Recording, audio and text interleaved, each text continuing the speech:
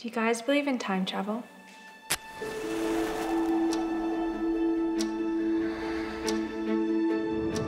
mean, I just sometimes feel like life is one giant nightmare. My boy died last summer. I never spent enough time with you. I want to change that. Mr. Michael, you can't change the past. Who am I now? Who am I now? Who am I now? Who am I now? Look, something magical and wonderful has happened to me, Sybil. And I can't really explain it. If I could, you probably wouldn't believe me. But, look, I just don't really want to figure it out.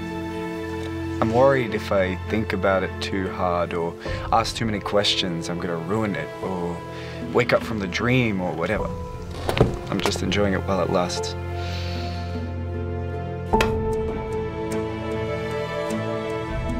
Think of a time when you were really happy, when you felt that everything was going the way you wanted in life. Now, concentrate on that moment.